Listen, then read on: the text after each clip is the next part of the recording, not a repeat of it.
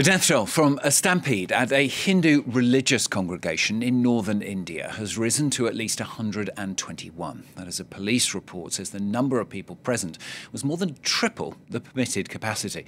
The stampede on Tuesday was at a religious event in a village in Hathras district, about 200 kilometres southeast of New Delhi, where police had given permission for 80,000 people to gather, but in the end around 250,000 actually turned up. Well, let's hear the latest from our correspondent Nindi Suresh in New Delhi.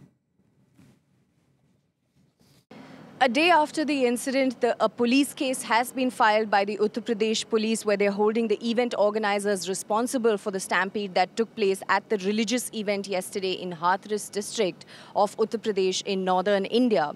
What we know so far is that 116 people have lost their lives, most of whom are women and children.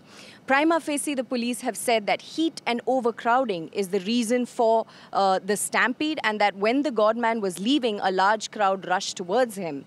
As you know, the summer in India has been quite brutal, and yesterday temperatures touched about 90 degrees Fahrenheit with a 77% humidity pushing the heat index past 110.